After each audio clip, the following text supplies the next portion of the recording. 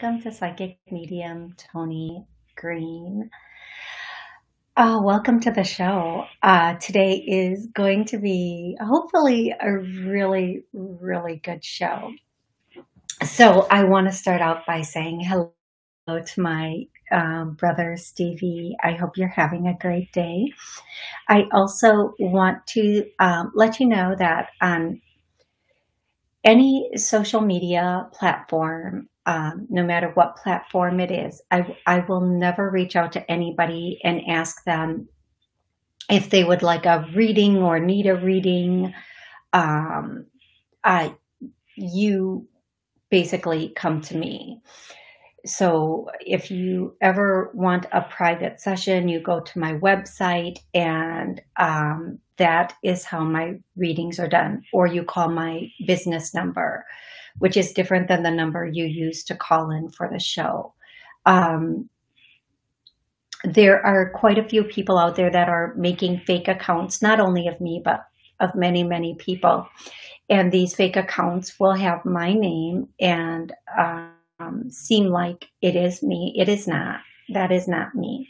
So I'm going to tell you to please don't respond to anybody that reaches out to you on any social media platform. Okay. If you would like a session with me, my website is TONIG.info. Okay, now I will be taking callers. If you would like to call in, the number is 845-277-9131.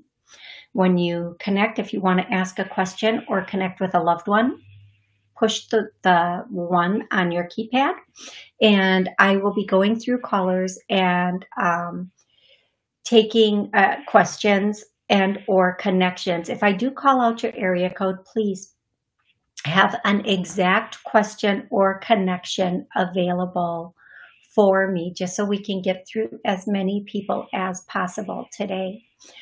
I do want to thank everyone who is joining us here today. I'm really grateful for you being here.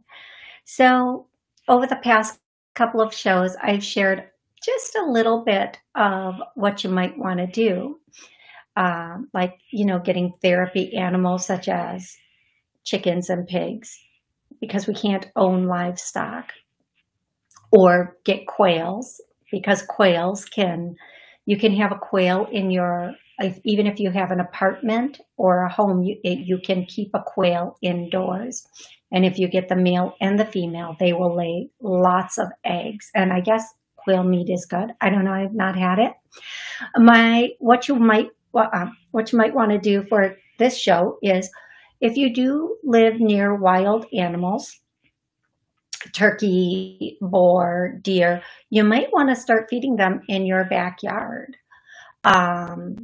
for many, many reasons. I saw a post or a video the other day that said that they are thinking of taking out, I think it was either trout or perch. And I'm sorry, I don't know the exact. If anybody else saw this or knows about this, please comment in the chat so I can get some of my facts straight. But supposedly some of our fish are diseased, and they're going to take them all out and put in their own. No. Mm-mm. Mm-mm. No. No. Mm-mm. Just saying no. Anywho, you might want to go to where you can fish and get some fishing done, fish and freeze. If you do hunt, you have that hunting license, you might want to go where you can hunt, get a group together and go hunt. Anyway, just thoughts. Just thoughts. Okay. Here we go. I am going to go to the, Heather, the random person from YouTube, says, quail is yummy. It's a very tender meat. Thank you so much, Heather, for sharing that. On YouTube right now, we have Heather Fawn. Jira.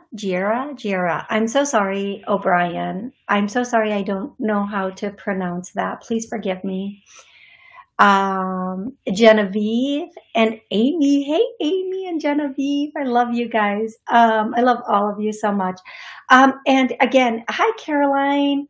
Um, if you would like to, if you do have a question and you would like to ask that question, please call in 845-277-9131. I will be going through the call log, getting to as many people as possible today. I will take one exact question or one connection if you want to connect with somebody on the other side. Please tell me the first name of that person and their relationship to you, and any conversation you would have, or any information you would have wanted to know from that person.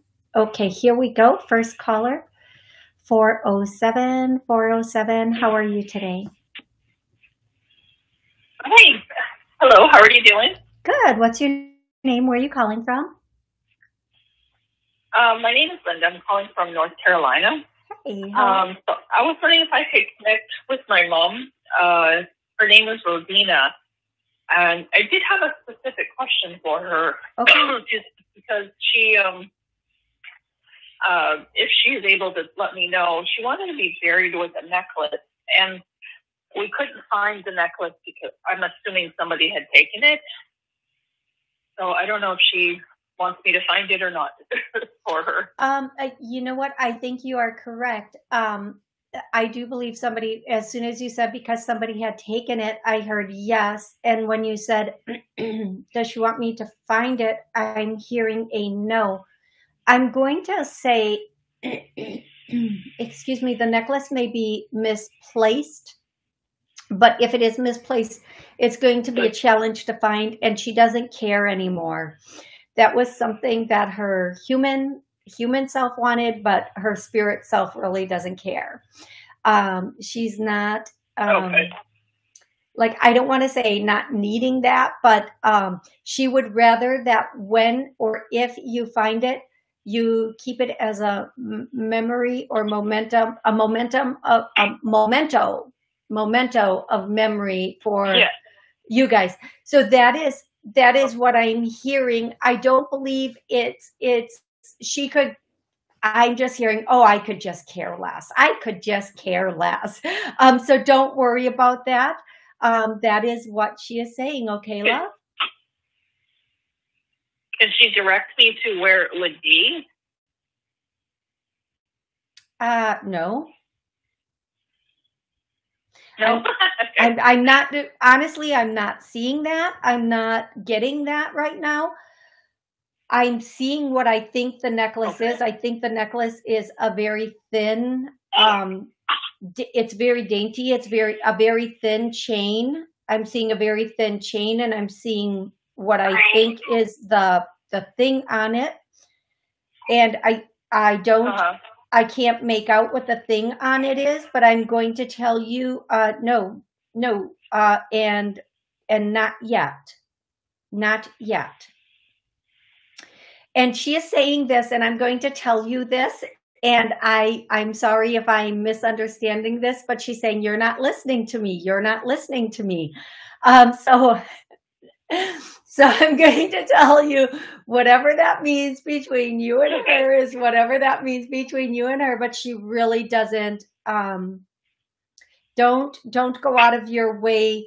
When the time is right, it will just be found. Okay, love? Okay.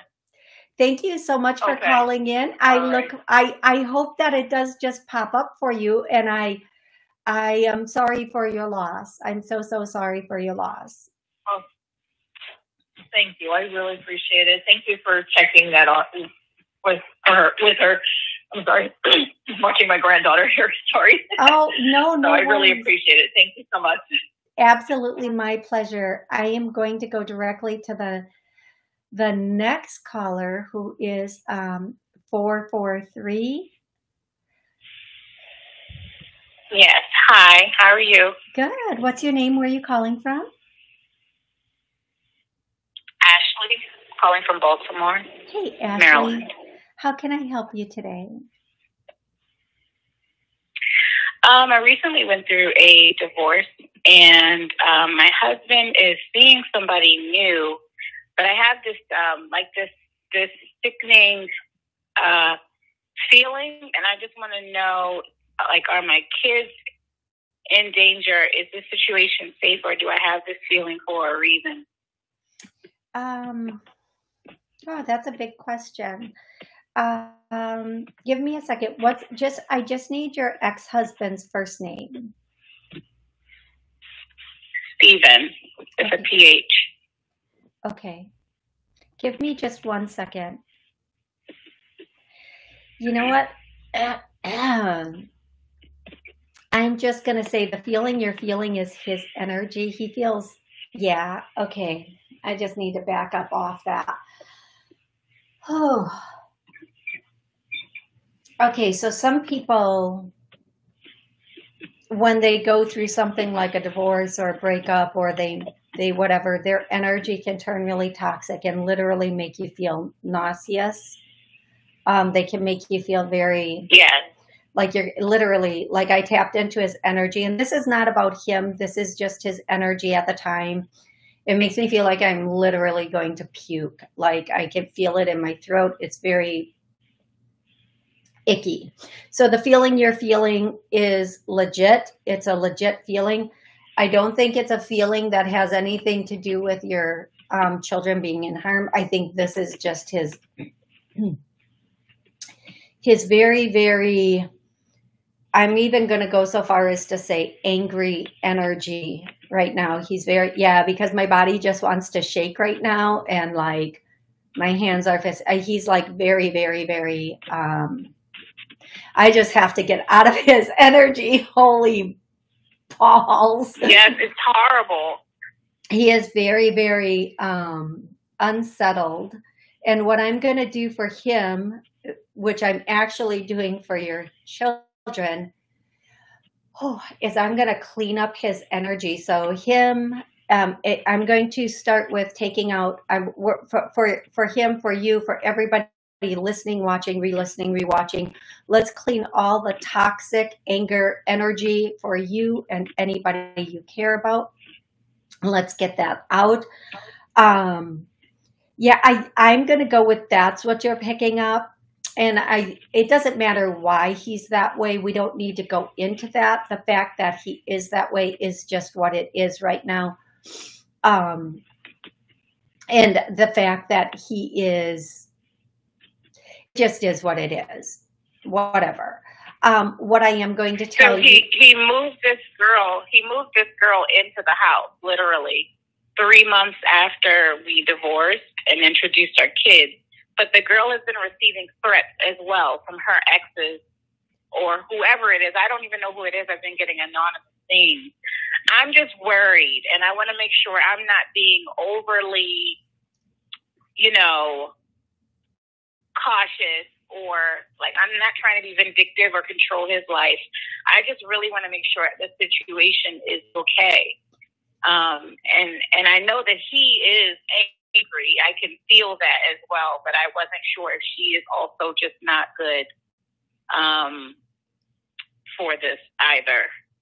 It doesn't. Okay, so here's what I'm going to say, and I'm sorry I have to say it this way, but please listen to this and then re-listen to it after the show today, because I think here's the thing. It's not that you want to control the situation, and I understand that, but we can't, no matter who our exes get with, we don't have any say-so in that.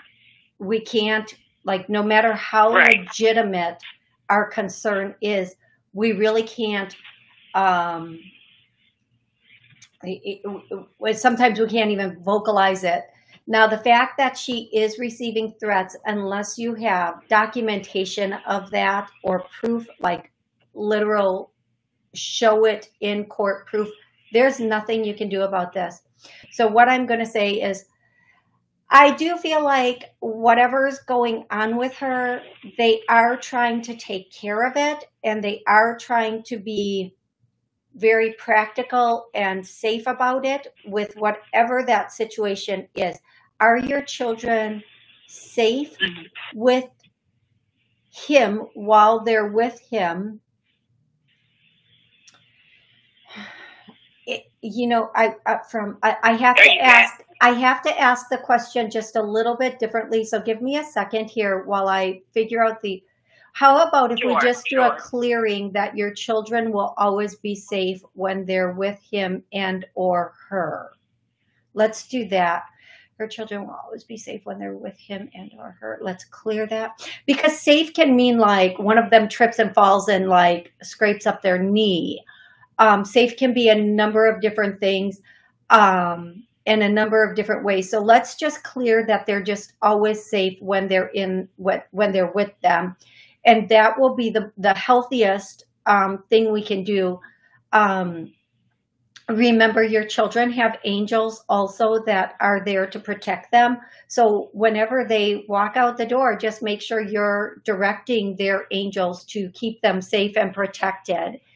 And again, I know if I were in your shoes, I would be livid. I would be upset. I would think how irresponsible. But we have to understand we can't control what other people do. So even this girl he's seeing, if other people are threatening them, whyever they're being threatened, that's not really important. The fact that somebody is making a threat, that's not the risk. Like if somebody threatens me, that's not on me. That's on that person. That's their low level of character and behavior. And I can't be held responsible for somebody else threatening me.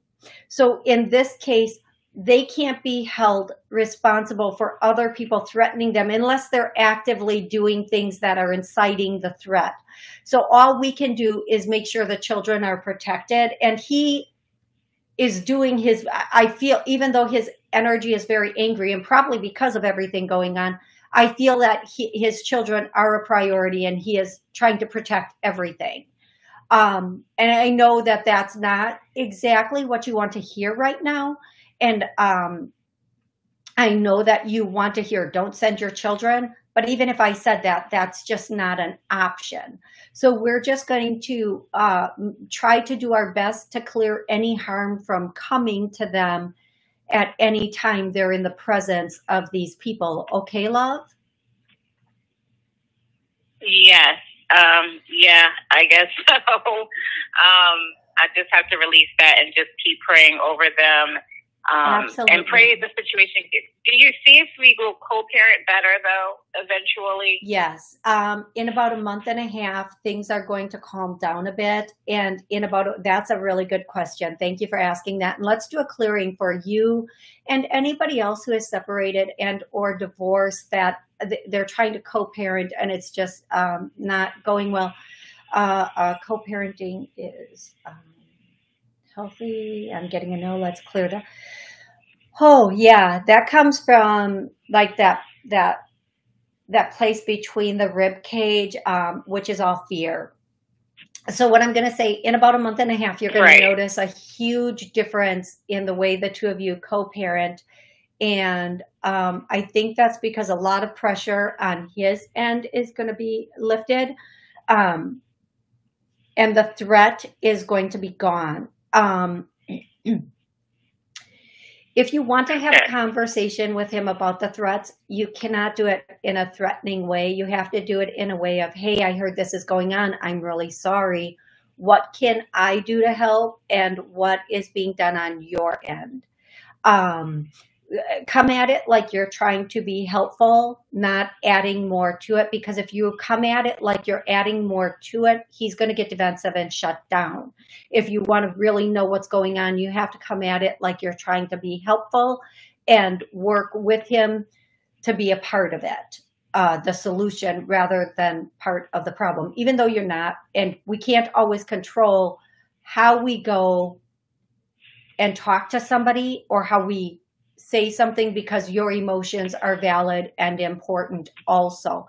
So what I'm going to say to you, sweet girl, I think in a month and a half, the co-parenting is going to get a lot better. A lot of the pressure is going to be relieved and you're going to be much happier. But for this next month and a half, just breathe through it the best that you can, okay? Okay, thank you so much. I appreciate that. You are so welcome. And we will all be saying prayers for you and for your children. And I'm so sorry that you're going through what you're going through. Thank you so much. Thank you. You are welcome. And thank you so much for calling in. I am here every Monday and Wednesday at noon Central Time. So if you don't get through today, you can get through. Try again on Monday. The secret to being one of the first callers is to call 15 minutes before the show starts. Then you're one of the top callers on the list, and I get to those people first. So let's go to the next caller. I want to say hi to Jessica. Jessica, hey, how are you? I'm so happy to see that she's able to watch the show today. Jessica and I are starting a TikTok station. Is it called a TikTok channel? A TikTok channel called Live Beauty Reviews. live.beauty.reviews. And we're just going to be reviewing all kinds of beauty products and tools and everything. So you can follow me on that. And then when I start doing and she starts doing them, they will be uploaded there for sure. And I'm going to be honest, if there are products I don't like, I'm going to say I don't like them. I'm going to be like, yeah, no, don't waste your money on this. Not at all. But if I do love a product, I'll leave a link so you can get the product. But I am going to be 1,000,000% honest. And also on my other TikTok channel at Psychic Toni, there are lots of you might want us, and there are lots of healings and clearings on there. So I would absolutely recommend you go check those out. I'm going to go to 908 next. 908, how are you? What's your name? Where are you calling from? Hi, good afternoon, Toni. This is Caroline. How are you? It's so good. Oh my goodness, Caroline, how are you? I am terrific as well. Just rolling along the second day of summer. Right? It's gorgeous now. I'm loving it. How can I help you, beautiful? Well, today I'm going to change my line of questioning. We're going to go a little more fun. Okay. I would love to speak to my mom. Her name is Lucinda. I would love to hear from her. It's been a long time. And I have a special question for her. Okay, go right ahead. Well, I believe that at night, lately, in my dream time, that I'm working very hard in another planet. And I have a connection with my mom. And this is, I have the actual planet name. It's called Alpha Centauri. And I'm just wondering if there was a connection that I felt sometime within the last 2 weeks, very strongly, that I got up one day and I said, why am I so tired? I feel like I've been working in my sleep. You have fun. It's fun. I'm telling you, things just happened to me that were just like, let's just say, out of this world, magic, and I'm blessed. But I would love to hear from my mom. Okay, so I miss her, man. The first thing I hear is this is true. You have been, there's this statement, is our dream state our real world, or is this our real world? Who knows? Maybe they're both our real worlds. Maybe we live in dual realities and we work on both planes. I don't call Earth a planet. I call it a plane when I'm channeling. And there are many, many different planes. So there are planes that are higher than us, lower than us, and all around us. And all of these planes have different purposes and reasons for being, with different types of, different levels of life is the statement they're giving me. So in our sleep, we can travel to any of these planes, and sometimes people call it astro traveling. And sometimes we go to a plane, the plane where our loved ones are, and we start working with our loved ones to help them, and they help us. Right now, for everybody listening and everybody that will be watching this, our loved ones are coming in very strong through our dreams and our sleep time, and even in our awake time, to help us to keep things going the way they're supposed to be going. I'm going to tell you that everybody should be at least aware of that. Even if you don't remember your dreams, they are happening. You are having them. And we are working in other areas. And right now, many of us are working triple time. And this is why we're so tired.